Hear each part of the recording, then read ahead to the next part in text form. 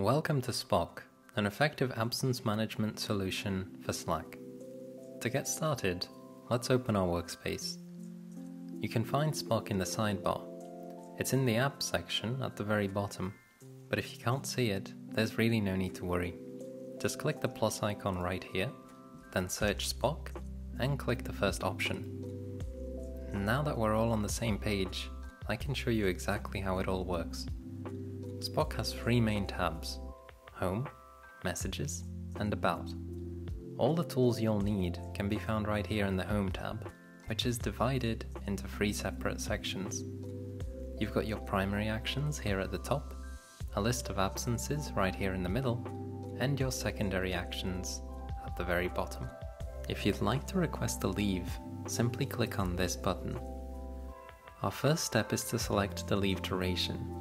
You can have a one-day leave, a half-day, or even multiple days. So let's say we're having a multiple day leave this time around. The next step is to select your leave type. The green check mark indicates which ones are currently available to you. We're going to go on a vacation. After that, you simply have to select when your vacation starts and ends. So let's pretend that we're going straight away today, and the vacation will end on a Friday at the end of the week. The last option you've got available is the ability to write a note for your colleagues. So you can just use this to let them know what you'll be up to while you're away. I'm away at the cottage. Perfect.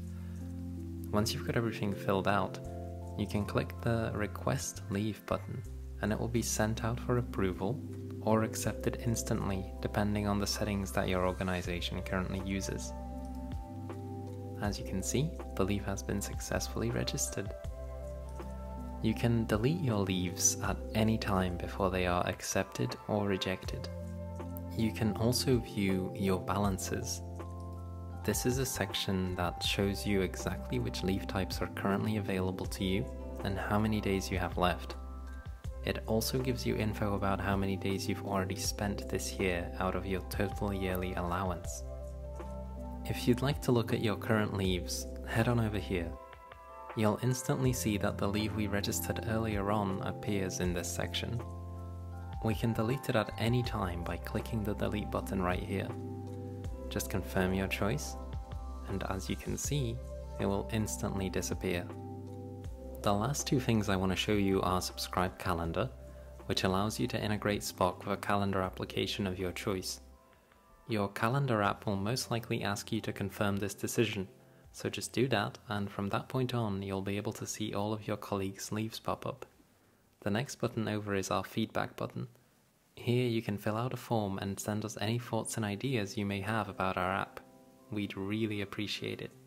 Thank you for joining us for part 1 of our onboarding tutorial. In part 2, we'll show you how to use Spock's dashboard to unlock the full potential of our app.